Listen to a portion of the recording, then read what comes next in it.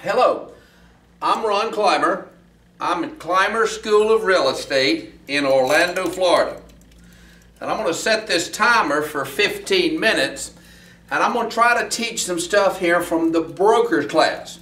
Now, if you're taking the salesman's class to get your sales associate license, this information might be a little bit beyond what you need to know. It wouldn't hurt you to watch it, but it's not really what you need. You need to go to some of my other tapes. This is for broker students, people that are getting their broker's license. They've already got a sales associate's license, and they're getting their broker's license. Now, one of the things that you have to know is how to do a pro forma statement.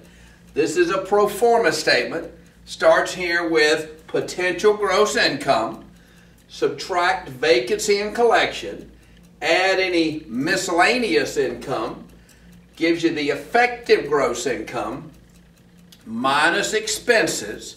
Now, expenses are fixed, variable, and we also have a thing called reserves for replacement.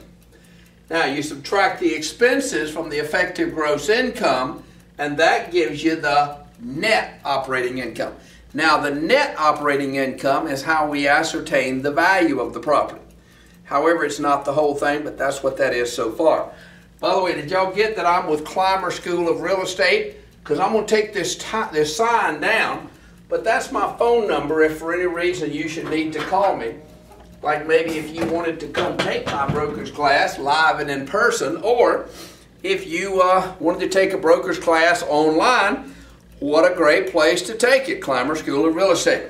But let's take a look here, and let's say we have a 10-unit apartment building that rents for $1,000 per month. It has a 10% vacancy, and the expenses for this property are $40,000 a year. Now, the expenses are the taxes, all the things, the lawn maintenance, pool cleanup, and all that sort of stuff. Now, included in that $40,000 is $2,000, what we call reserves for replacement. Now, I probably won't make it clear in this video why that's important, but it'll become clear before we're finished here. And this property is for sale for $800,000. And we're trying to decide, is this property a good buy or is it not? Now, we have our pro forma statement. Starts out with our potential gross income. Our potential gross income, and by the way, I'm going to have to interrupt myself and go get myself a calculator. And you do the same if you don't have one.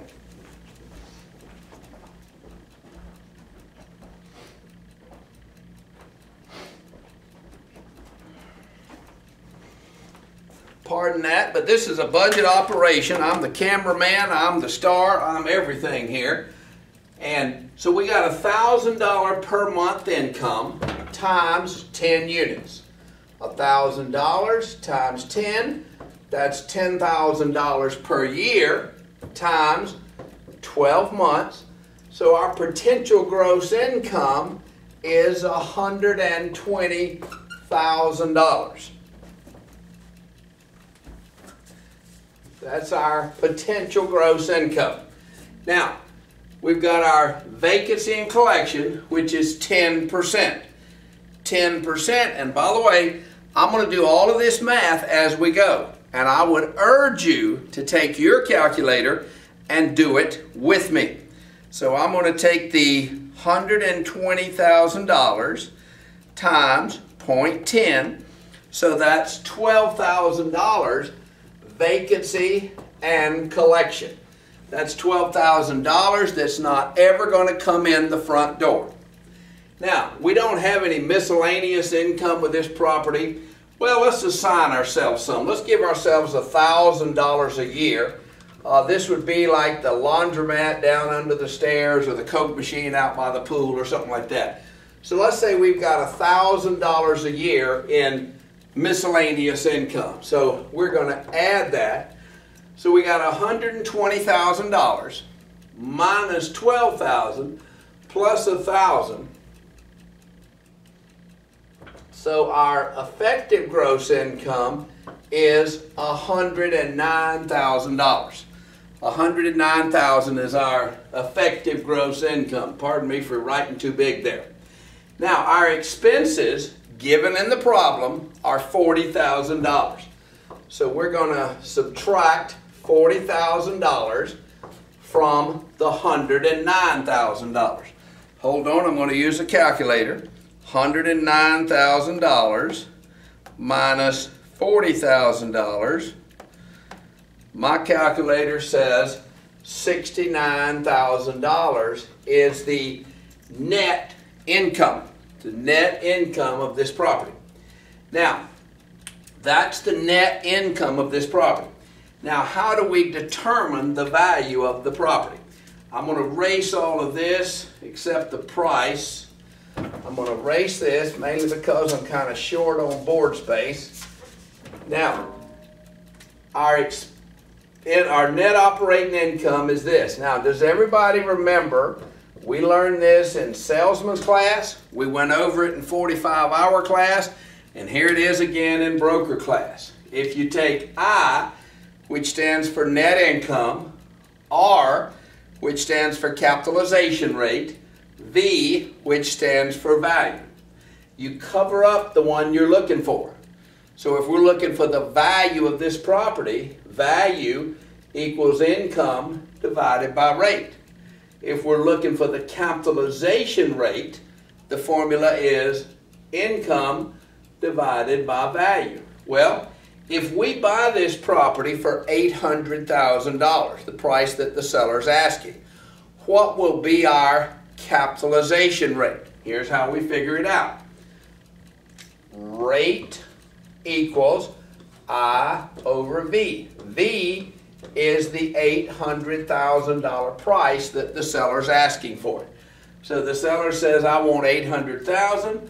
Property generates $69,000 in net income.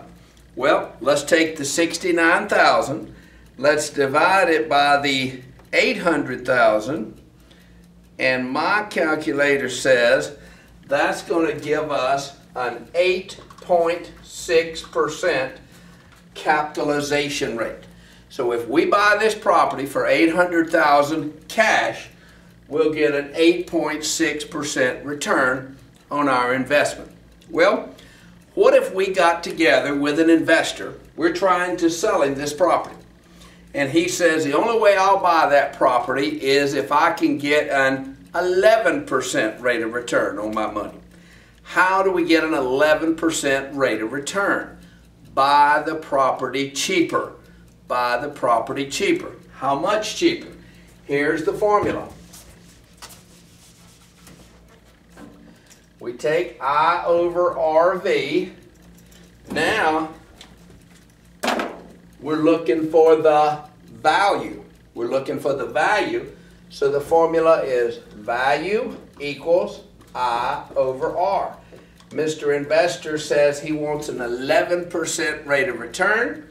Property generates $69,000 in income. Hold on, I have to use the calculator. $69,000 divided by 0.11, and my calculator says this property is worth $627,000. 627, let's call it 300.